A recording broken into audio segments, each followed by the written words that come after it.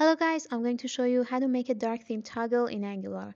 First create our component using this command ng generate component test, and let's go to our component, the HTML and then the TS file. Make sure you select the selector, which is app-test, and add a tag of it to your app.component.html. And okay, next step is to go to your browser and search for Angular material. Go to get started part and scroll down to get this command. I recommend to run this inside command line, whether you're on Windows or Linux, not on VS Code. Choose the theme and then yes to animations and typography. Okay, and then you're done with your Angular material installation. Let's go to our app module.ts, and as you can see, all the APIs have been imported right here. Okay, let's go to our HTML file and add some layouts here so we can actually add our toggler. First one is a mat site nav container.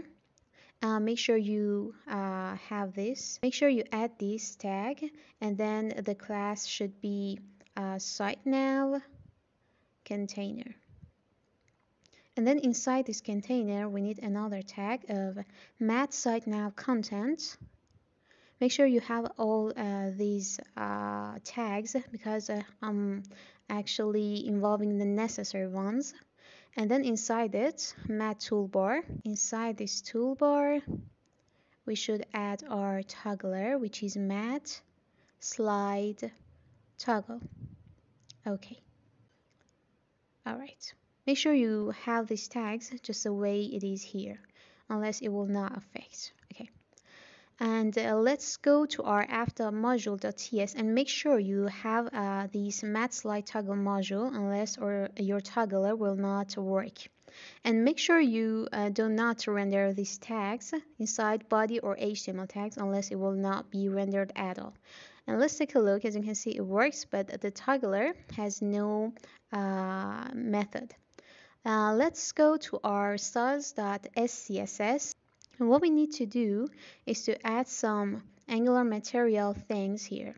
Let's go to Angular material and go to guides, and here we need to select theming Angular material. Okay, and there are some lines of code to be added. Scroll down, and the first one is this in the core mixin. Copy the whole thing and paste it inside your styles.scss. Make sure it is SCSS. And then right here, the default colors of Angular material, copy it as well. Okay, as you can see, these are the default colors like primary, accent, and warn. And the other one is a theme, which is by default the light theme. So let me copy it and paste it another time here, because I'm going to actually create a dark theme as well. Okay, and this should be dark. Okay, and in order to make these guys effect, we need to create a style for each one. So let's scroll down here and create a theme dark class, and then a theme light class as well.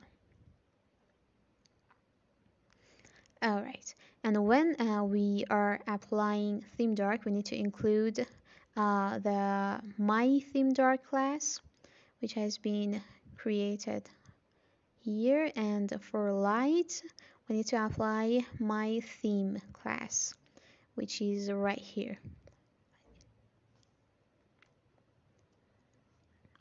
Well, we are facing this issue because we need to copy the whole thing.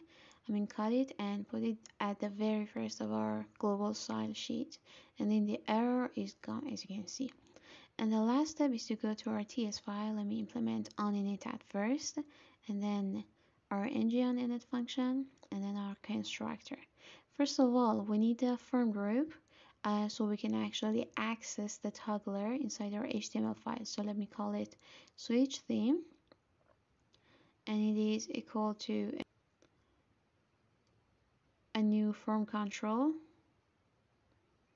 Okay, and the value is false, and this should be bind it here, right here. The tag is from control and it is equal to switch theme. Okay, let's go back here. And then we need to actually bind the class name of this toggler.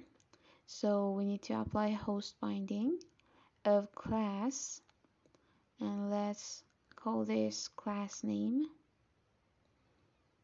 By default is equal to an empty string.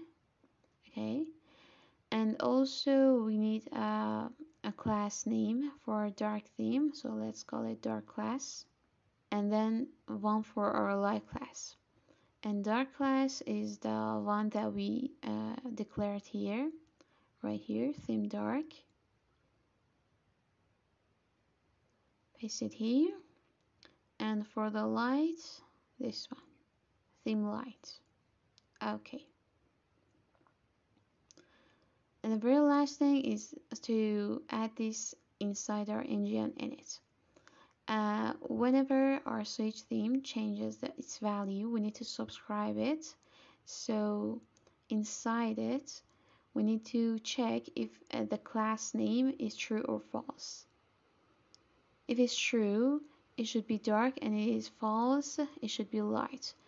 And here we need an overlay object of overlay container inside our constructor. Okay, and we need this conditional here.